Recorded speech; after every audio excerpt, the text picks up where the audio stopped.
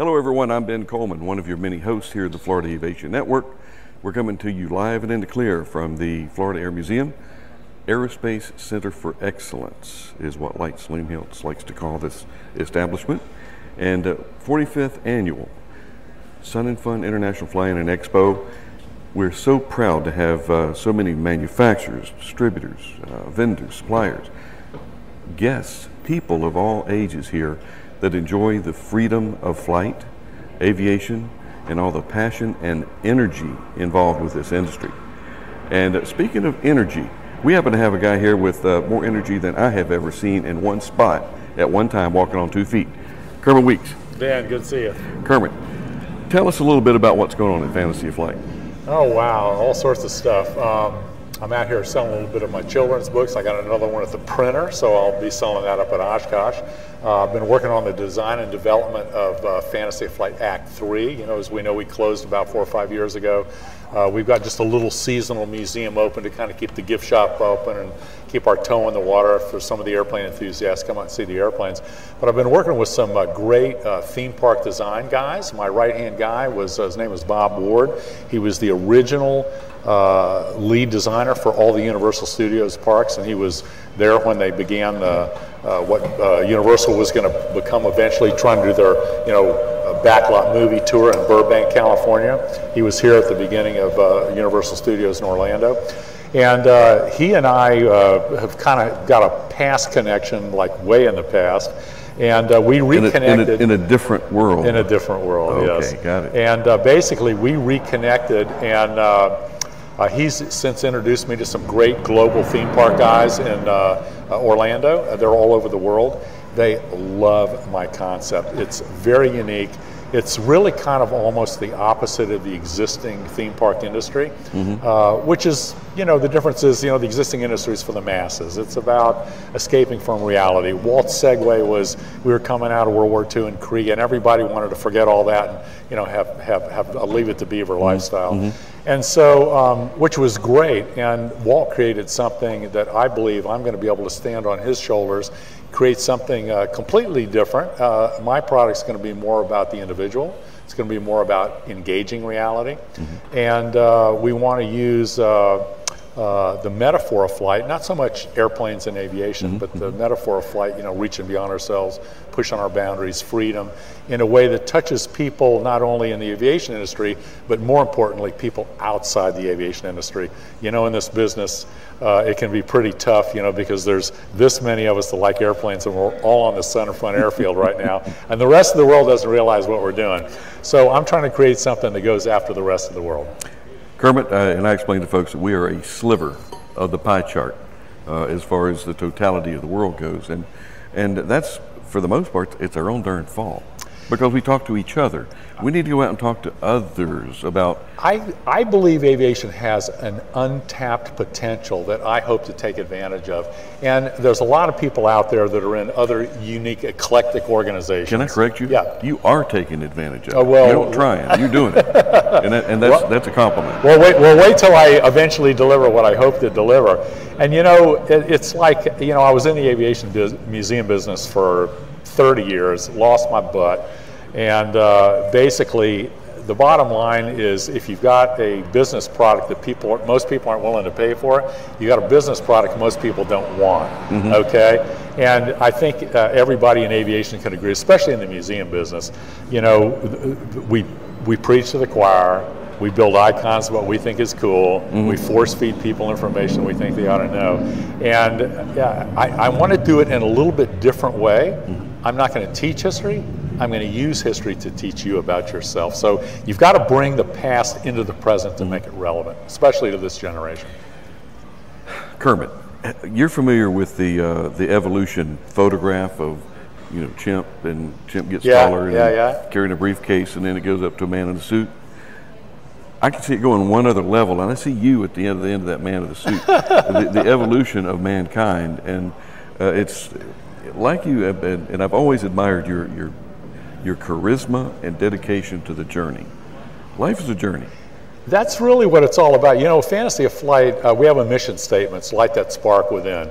And it's a metaphor for basically potential, infinite potential, coming into this world of light. So when we mean that, Light That Spark Within, a Fantasy of Flight, it's you expressing that potential, what I believe what you truly are, and bringing it into this world and expressing it in your own unique way.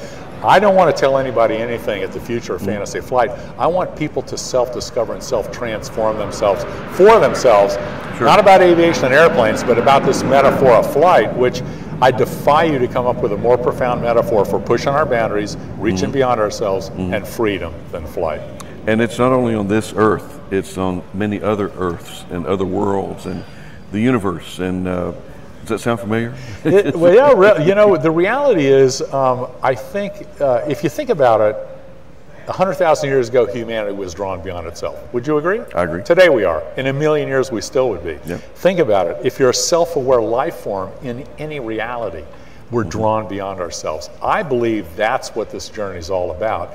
And it's basically what we truly are, potential, trying to understand what we are. And the only way we can do that is to go from a limited perspective and go beyond what we perceive ourselves to be. That, to me, is what the journey is all about. I agree with you. And Kermit, I'm going to give the guys in the truck just a heart attack.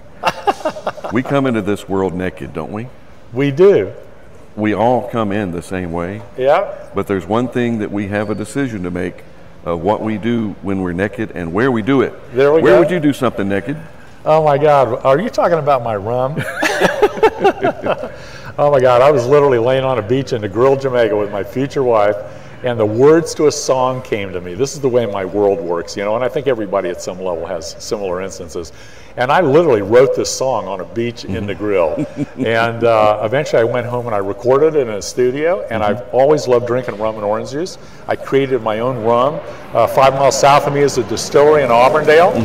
The name of the song and the name of the rum is Naked in Jamaica. You can buy it locally here at Tucker's South Side in Lakeland, or at Fantasy of Flight. We sell it in the gift shop. I've got a liquor license just to sell my own private label. But you know, it's interesting. It actually, it comes under the umbrella. It's a funny way of delivering a very profound message, and it comes under the umbrella of what I'm trying to do. It's the only alcohol product on the planet. I've got a couple of gold medals and silver for it at some of the rum shows, alcohol shows, and it's the only song that alcohol product that has a song named after it. It has a drink named after it, which is a rum and orange juice. I've always loved drinking rum and orange juice, but you can't find a rum that mixes with orange juice. Think about it. True. Every tropical drink is rum and fruit juice. And so basically, there's a drink named after it, there's a song named after it, and on the back of it, there's a message in the bottle. And it's not about wild and crazy and taking your clothes off. It's seeing clothing as a metaphor for how we don't express our true self to the world. So while you're sipping my Naked in Jamaica rum, I want you to ponder how you're limiting yourself and covering yourself with false pretenses and not expressing your true self to the world. So anyway. I must admit, I am a little disappointed. After Melody and I went through our second case of Naked in Jamaica. Oh, that's a great testimonial. We turned in, this was around Christmas time, and I sent you the Naked Santa. Oh, you did? Oh my God. That is awesome. Yeah, so you need to come up with your own naked drink. He sent me one. My rum and eggnog is off the chart to die for, thanks to Ben. The Naked Santa. The Naked Santa, that's awesome. That's my pleasure. Yeah, come up with your own naked drink.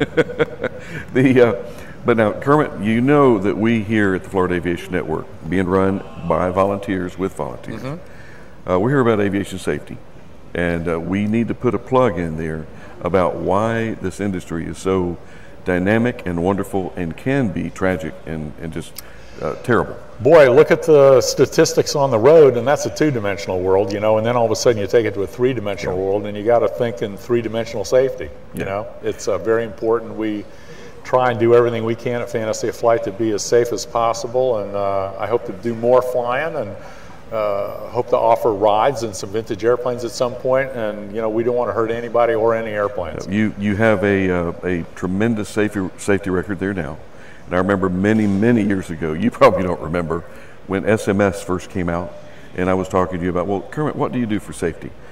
Jack McCloy. But no, what method do you, what system do you, well, it's Jack McCloy. So, remember that? Yeah. Okay, well, but believe it or not, Jack is back. Jack is back. Yeah. Jack, you know we're neighbors. Yeah, So yeah. I'm proud to Up keep there him in the green swamp. Absolutely. The aerodrome itself, but do you remember seeing a picture of that biplane in a tree? The only tree in the middle of a field. Yes. I own that Jenny. That's a Curtis Jenny. I own that airplane. It's at Fantasy. I didn't know that. It's a project right now. It's in a box. No, it's just in my storage facility. The Curtis Jenny in the tree that's crashed with the wing broken off, and it says something about hazardous, blah, blah, something. Aviation in itself is not dangerous. Yes. However, to a higher degree than the sea, is terribly unforgiving of any incapacitance, negligence, or complacency. This guy used to work for the FAA. I'm just trying to tell you. Can you tell? But actually, it's a very true statement. That is circa 1931. And that was from a surveyor in the UK came up with that, and we attribute that to him. A lot of people use it. Oh, I'll be darned. But and the guy that put it in the tree broke his leg. He came out of the airplane. Oh my gosh! It didn't kill him, but he got out of the tree with a broken leg, and that's about all we know of it. Unbelievable. Well, the airplane's up the road. I got to come see it. Can I come see it? For sure. Yeah. The safety thread here, we've had so far at the 45th annual, a Baron dropped a nose gear, went down its nose. We have a light sport that went up on its tail, up on the nose, brought the tail up, and we had a L-39 had a flat tire. That's pretty good. So I mean, unfortunately, we're not going to see any tornadoes come through. No tornadoes or fire. Or fire. Oh, that's right. Oh, those were cars. Yeah, somebody parked the car out in the parking lot, and the grass was a little higher and dry. And man, what a mess that made. We were about ready to evacuate. We all learn. Life presents opportunities to learn. It's not just aviation. Oh my gosh, just walking through life is it's a journey. It is. Tell me about your children's books. I know you've had one. You're working on the second or the third. Well, I've got 3 out so far, and I have 1 at the printer. The first 2 were aviation characters with airplane characters that I've got. The third one was Austin the Ostrich, which is like my park icon. If I was Walt, it would be my Mickey Mouse. That's going to be actually a whole series of 13 books. I've kind of story arced the series. I had to know how it was going to end to finish the first book, and I've developed characters that I've already developed, and I've done a little bit of writing. So my next Austin book will be book 2. And I've got another airplane book that's at the printer right now. I'll have it at Oshkosh for sure. It's called Overnight Success. And trust me, this book has taken me so long. And the main meaning of the book is there are no overnight successes. Oh my gosh, and I've learned the hard way on this one. Hard work, a lot of hard work. Yeah, a lot of hard work. And Kermit, at Aero Television, you know Brad Irwin? Yeah. We have a slot dedicated for the Fantasy Flight Channel. Really? Awesome. Good. On Aero Television. Good. And between the Wizard of Orlampa, the Kermie Cam, and I think you're going to have my YouTube channel is going great. Yeah. I mean, going great. I think we just broke 80,000 subscribers. It's climbing. I think as soon as we get to 100,000, YouTube dedicates somebody to us to help us, go even more. So they like what we do. We eventually, a couple of years ago, we started doing the advertising because everybody was pretty much used to it. And it's actually, at some point, my channel's going to pay for itself. I mean, it's going to be a while before I gain all that, pre-roll in front of it. But I've had so many people come up to me saying, "Hey, we love the Kermie Cams, love your, what you're putting out there and stuff." And so I appreciate that. But Brad and I have been watching, and it's not that you're ahead of us, it's that we're just behind you. If that's a little different way to look at it. But we are going to all get there. And it's just all having fun and enjoying life. Yeah, well, good. And is the term follow your energy? Follow the energies of life, and it will lead you to your destiny. It's all about following the energies. And what I mean by that, it's the way I live life. To me, there's like this little lower self aspect, there's a higher self aspect, whatever you want to call it. And those little things that you resonate with in life, it's almost like a clue. There's like an aspect of yourself saying, come this way. And I've learned to follow that. And when I do, the world just unfolds before me, and anyway, that's the way I've learned to live life. So I ran across an old friend, Ron Bucarelli. I don't know if you know Ron. Name's kind of familiar. Corporate pilot, but he owned precious metal. Okay. He sold precious metal at the time. Okay. But Well, Ron, I knew it when Whittington owned it. Yeah, Whittington. Yeah. You knew Precious when Whittington was. Yeah, Don and Bill, Yeah. and oh my God. Check up on Don. He had a little thing that you needed to check up on him. The airplane itself is one thing, but Ron, at his stage of life, he's taken on another Mustang project. Oh my God. At home. Oh really? And he's soaking up Mustang parts wherever he can find them. He wants to build another airplane. Oh, good. And he said, but Ben, I'm getting long in tooth, man. I said, Ron, we all are. But Oh my gosh. I said, pick out somebody, pick out one of these whippersnappers around here. Yeah. That you see something special in them, and adopt them. Take them under your wing, and if they want to dedicate the time and the energy toward pursuing a dream, man, there you go. That's you're going to pay it forward. Yeah, great. So we had a really good chat, and it's just good to see. Maybe that's one of the things about these conventions, guys and gals, that is good for. Well, it's not so much coming here to buy stuff or see the new things, but you see It's about the people. It's all about the people that you haven't seen in 5 or 10 or 15 years. And what's really fun is to come across somebody.